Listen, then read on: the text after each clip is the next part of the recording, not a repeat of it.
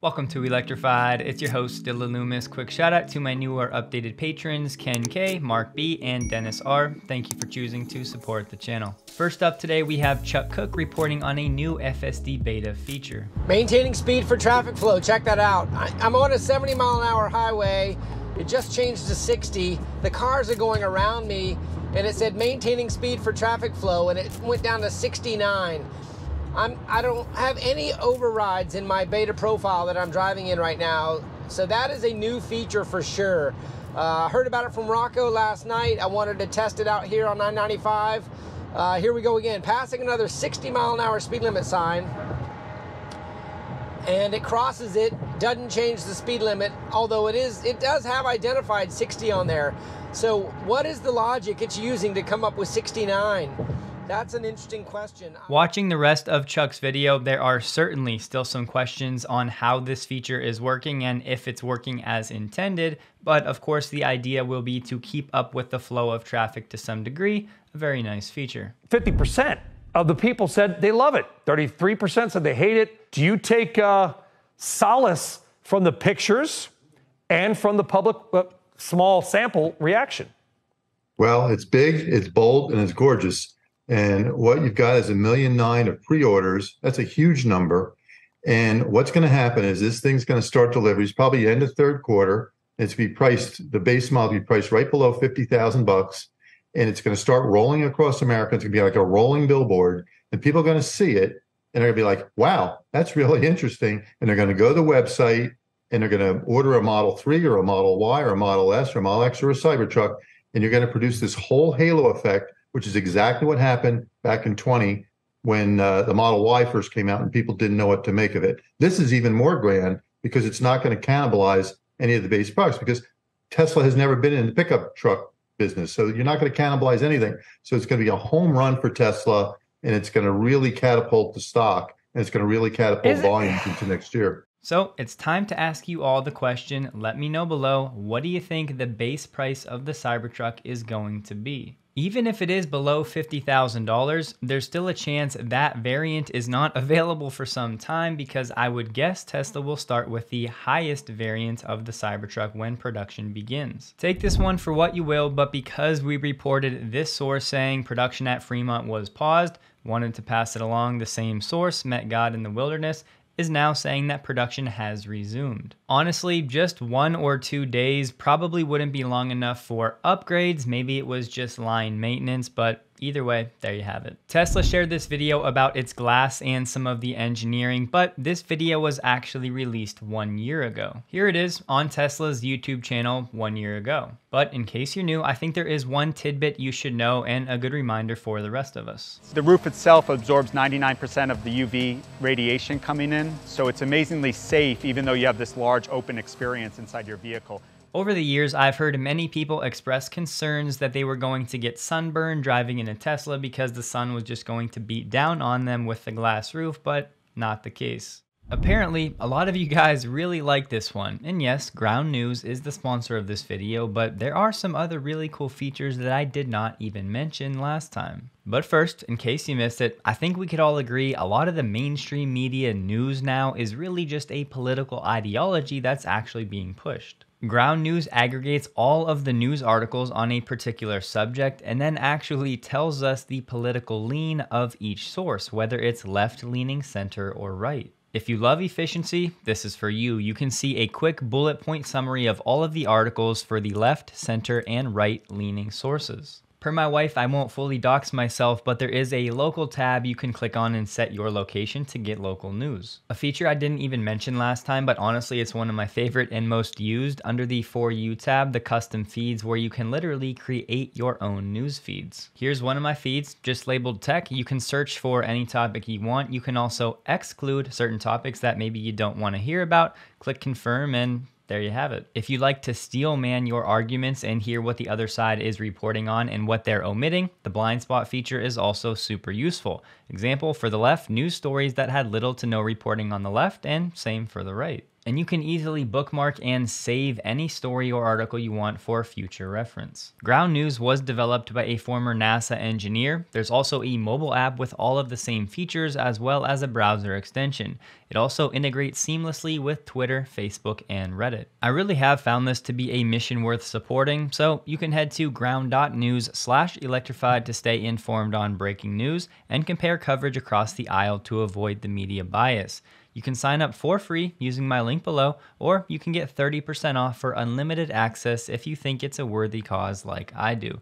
Enjoy. We get the results from a Bloomberg survey of over 5,000 Tesla owners to see how things are going. This follow-up survey posed more than 130 questions, and the lowest score responses were due to Elon's acquisition of Twitter. So over the past 4 years or so, the sentiment of Elon has actually dropped the most, not a product or service, I guess, which is a silver lining. Despite that, I think most importantly, most owners planned to stick with the brand because they overwhelmingly loved their cars. And it's exactly what you would expect Elon getting involved in politics that is rubbing certain people the wrong way. As I've said before, Elon is going to do Elon, and he's a lot more than just Tesla, which yes, can hurt Tesla at times, but it's who he is and who he's going to continue to be. We have to take the bad with the good, and as I always say, that balance still is far in the good the way I see it. In fairness to the critics, in a 2019 survey, more than half of Model 3 buyers said their opinion of Elon influenced their purchase, and I know that holds true today to some degree. But it's one of those situations where once you go electric, very rarely are people going back to ICE. So despite Elon's antics, as you can see from 2019 to 2023, on average, most people still agree they have a positive view of Tesla. And in terms of Tesla owners feeling like they're part of that community also dwindling from 2019,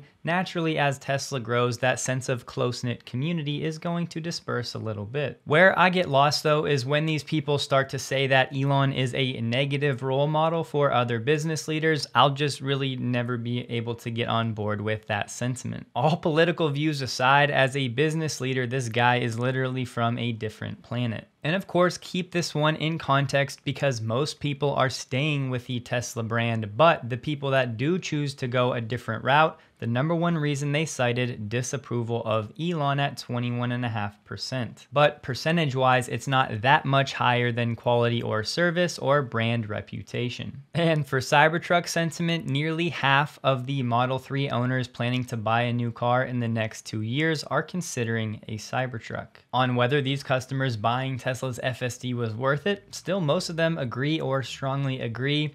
Honestly though, I think this is heavily weighted towards where you are geographically because we know that FSD Beta is overfit for certain locations right now. And despite all of its shortcomings right now, most people still think Tesla is on the right track toward fully self-driving cars. On the cost of Tesla insurance, where it's available, somewhat of a mixed bag. Importantly though, despite all of those folks who got higher quotes, still most people are likely or very likely to recommend Tesla insurance to somebody else. Also, very importantly, when it comes to the actual product ownership experience, people are loving it. And I thought this one was cool. The Tesla customer wish list, far and away number one, smaller, more affordable vehicle. We all know it's on the way. Feels weird to say, but I hope Bloomberg keeps doing these surveys. And yes, it's somewhat of a small sample size, 5,000 out of millions of owners, but it's also not 500, so I think it's worth taking a look. VW's CEO Oliver Bloom said today, VW does not aim to be compared with companies that offer only single models like Tesla.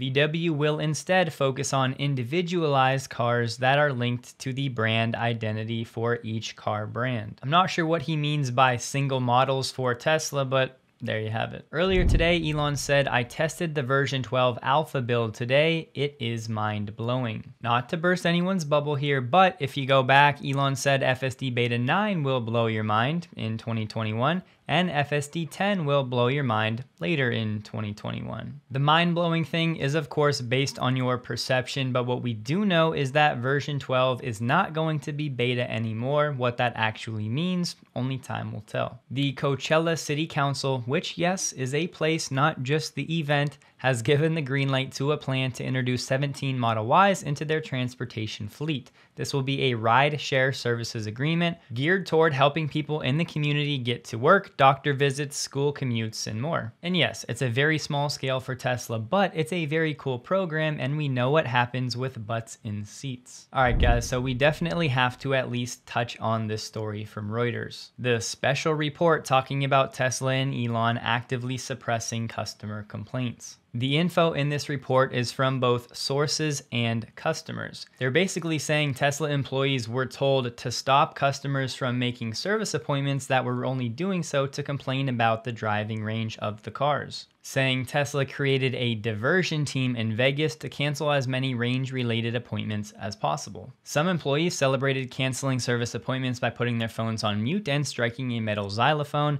Managers told the employees they were saving Tesla $1,000 for every canceled appointment. Hopefully the former is an isolated incident. I mean, look, humans are going to human. I'm sure you've got it by now. The overall complaint is that Tesla has been rigging their range estimating software and listing their vehicles with an EPA range that's higher than what people get in the real world. But remember, EPA does their own testing. The sources said when the battery fell below 50% of the maximum charge, Tesla's algorithm would show drivers more realistic projections. Elon wanted to show good range numbers when fully charged. However, this complaint was years ago. At the time Tesla programmed these range projections, it was only selling 2 models. And Reuters could not determine whether Tesla still uses algorithms that boost the in-dash range estimates. Let's take a pause here. This really is somewhat of an ethical dilemma. If Tesla, playing within the rules the way they are written, is allowed to list a higher range estimate that may not always be exactly real-world accurate, should they, with the goal of increasing customer adoption and educating customers that real-world driving habits, acceleration speed, tire choice, climate, letting them know that all of this is very complicated and nuanced and is going to impact your actual range figures. Not to mention different automakers having different size safety buffers that allow range after that 0 on the screen. And I would add these algorithms are probably fairly tough to gauge because when you think about the battery charging curve, the same thing is going to apply when the battery is depleted. And it's not like Tesla is the only car company whose batteries degrade in the cold. It's every EV battery on the market. Even companies like Apple have admitted issues with their prediction algorithms before. It's true, in 2020, the EPA asked Tesla to reduce its range numbers across the lineup by about 3%. So EPA does its own testing we're also familiar with, and some companies just don't do their own and use the EPA numbers,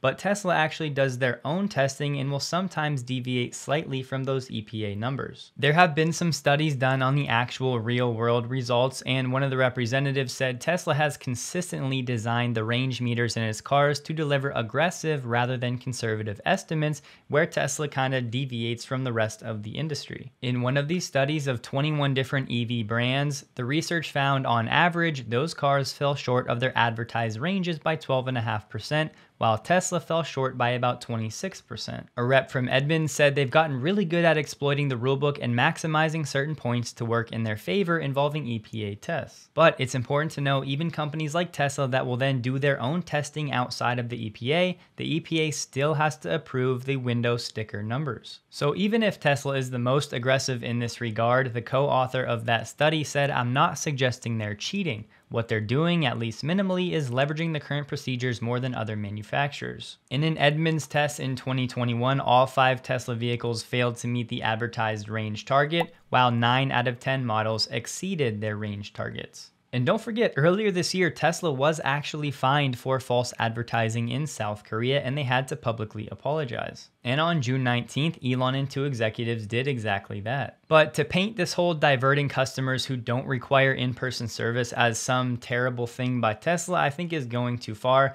Naturally, as a company that already has real service things to deal with, if these customers have Teslas that don't actually have anything wrong with their batteries and it's just misguided expectations on how the range strange numbers and figures should work, those people really shouldn't be going into Tesla service and taking up valuable time from other customers. I don't want to make this a bigger deal than it needs to be, but we do know it's a very nuanced conversation. There's really a lot at play here, but I'd love to hear from you guys. What do you think? Should Tesla display more real world numbers, or within the rules that exist, doing legal things, advertise the best number they can to attract more drivers, because that's one of the first numbers customers look at? And maybe they should pair that practice with a bit more education on what to expect in the real world and why there's going to be a difference. But I did want to dive into this one because I don't want anybody thinking Tesla is lying or cheating or scamming anybody, suppressing information, muzzling customers, because that's really not at all what's going on. There's just some sensationalism going on with this report. We touched on the Lucid Air Sapphire being available for reservation at a low price of $25,000.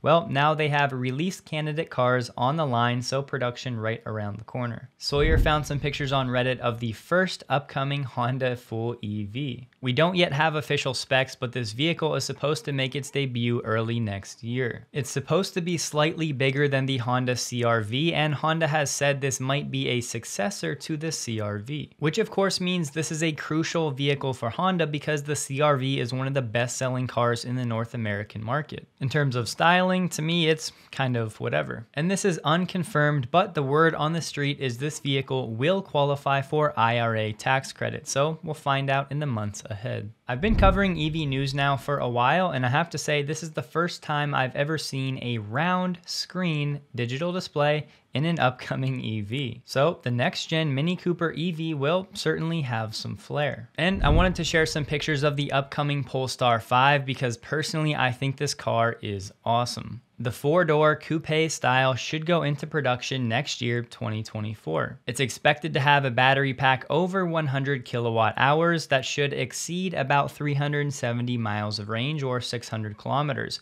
with an 800 volt battery pack. Polestar has said they want to compete with the Porsche Taycan, especially when it comes to handling and performance. And it will have a full-length glass roof. It's being designed in Sweden and it's set to be manufactured in China, but there's a 500-person team in the UK that's actually working on the suspension, steering, and brakes, many of these people who have worked on Formula 1 teams. This vehicle will most likely cost north of $150,000, but it'll be interesting to see it come to the market. Don't forget to check out Ground News linked below. It's a really cool company that I think is worthy of supporting, especially in this day and age. You can find me on Twitter at DylanLoomis22. Hope you guys have a wonderful day. Please like the video if you did, and a huge thank you to all of my Patreon supporters.